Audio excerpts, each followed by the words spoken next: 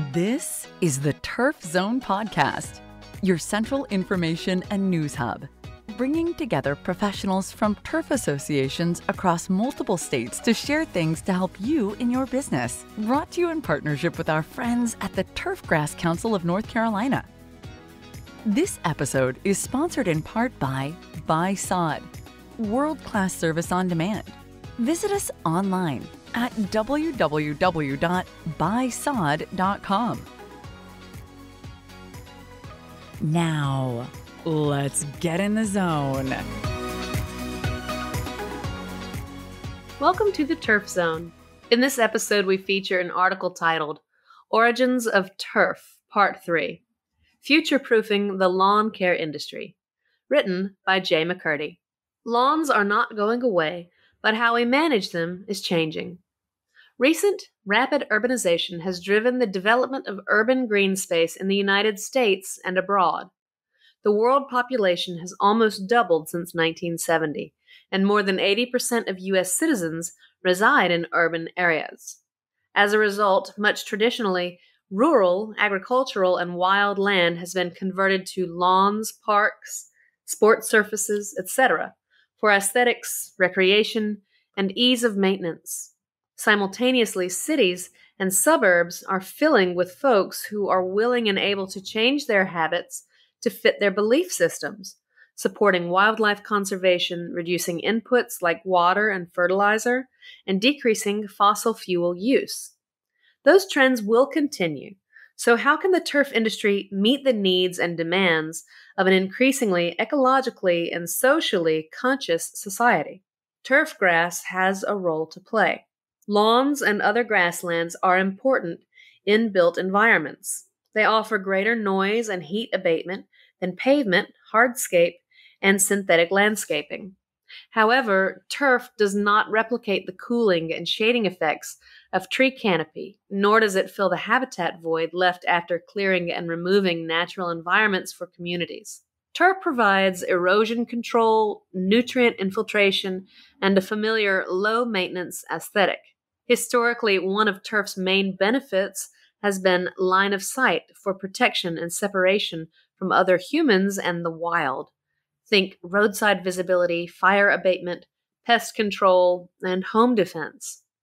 With time, those practicalities have developed into the quintessential American lawn. Urban citizens worldwide recognize grasslands maintained as turfgrass lawns or open green spaces such as parks for their recreational and social functions as well as their aesthetics. Problems arise from reliance upon any one system. Turf often lacks species richness, and many modern management practices are ecologically insensitive.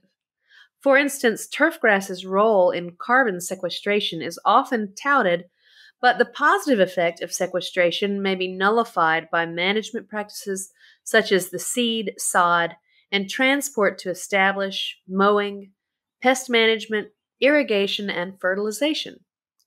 The literature suggests that even modestly maintained lawns may be net greenhouse gas emitters. Most importantly, lawn age limits the peak sequestration, that is, once a lawn reaches a certain age, 30 to 70 years, the carbon released through decay equals that absorbed in growth.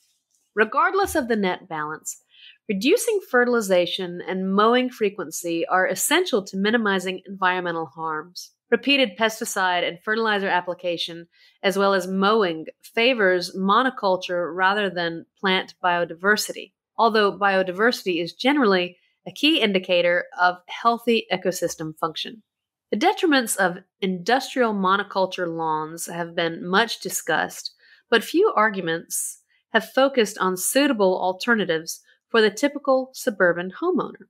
Our collaborations with others in the Southeast, see refugelawn.org, promise new plant materials and systems that incorporate forbs for pollinator habitat, but changing a societal norm like monoculture turfgrass is a slow process and will not be for everyone. What does the future hold? Lawns are not going away, but how we manage them is changing. New approaches to sustainable lawn and land care will incorporate the following principles. 1. Plant materials selected for low inputs. Preempting regulation requires good science, and there's no better science than appropriate species and variety selection. Evaluation efforts like the National Turfgrass Evaluation Program, NTEP, the Turfgrass Water Conservation Alliance, TWCA, and others are trying to guide selection. Considerations include drought and shade tolerance, nitrogen requirements, and required mowing frequency. Progress is also being made to increase lawn diversity by including legumes for nitrogen fixation and nutrient cycling, as well as flowering forbs for pollinator habitat. Number 2, improved soil-plant interactions. Broadly, this involves understanding nutrient cycling within living systems and the underlying effects of soil microflora and fauna. These interactions may improve carbon sequestration, reduce fertilizer and irrigation requirements, and substantially reduce inputs in turfgrass systems. We have much to learn, but focusing on plant health is undoubtedly our industry's new direction. The difficult part is educating the average consumer. Reduce input. Lawns are relatively high input agronomic systems. Nitrogen fertilization, chemical pest management, and mowing require energy expenditure typically fueled by the burning of hydrocarbon-rich fuels. Equipment and noise emissions from internal combustion engines are key concerns associated with lawn maintenance. Internal combustion engines power most lawn maintenance equipment, but that is rapidly changing. Stakeholders and operators are adopting electric-powered equipment to conserve fuel, reduce noise, and simplify use. Studies of the cost of electric mowers over a 10-year lifespan, factoring in production costs and fuel emissions, suggest at least a 30% decrease in CO2 emissions by switching to battery-powered mowers. The emissions are further reduced when renewable energy sources are used to generate electricity. Many incentives and regulations are guiding the move from gasoline to electric-powered vehicles, but those initiatives have historically had little effect on the lawn care industry. That trend is changing. For instance, California law AB 1346 will effectively ban gas-powered small off-road engines, SOAR, 25 horsepower or less on January 1st, 2024. Subject to court injunctions and feasibility studies. The battery-powered outdoor equipment industry is adapting, and not just in California. Even modern electric-powered mowers are not yet widely capable of performing the functions of internal combustion engine mowers. However, reliable autonomous mowing devices have arisen simultaneously. The installation and maintenance of these devices is a whole new market. Number 4, lawn for lawn's sake?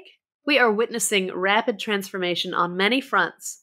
The public perception of landscapes and their roles in society is changing. We're riding a post-pandemic high of outdoor recreation interest, but societal norms, market forces, and regulation inevitably coalesce to challenge entrenched ways of thinking.